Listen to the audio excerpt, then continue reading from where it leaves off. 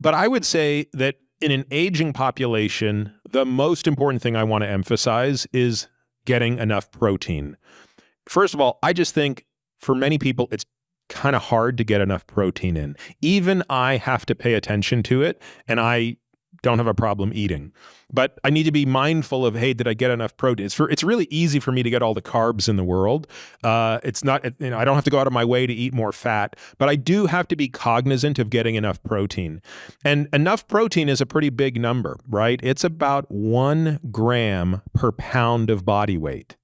So I would challenge each of you to pay attention to, hey, if you weigh 150 pounds, are you getting 150 grams of protein a day? And I would bet that especially for the women here, that's even harder. Now, if you fall a little bit short of that, it's okay.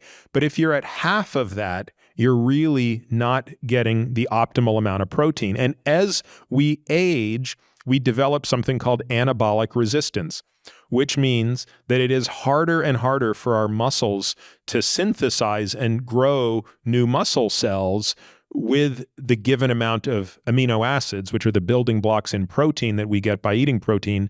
And therefore, we actually need more and more protein to overcome that. So, you know, we talk a lot about obesity. We talk a lot about osteoporosis and osteopenia, but there's another condition of aging called sarcopenia, which is the condition of muscle loss. And that's a huge problem.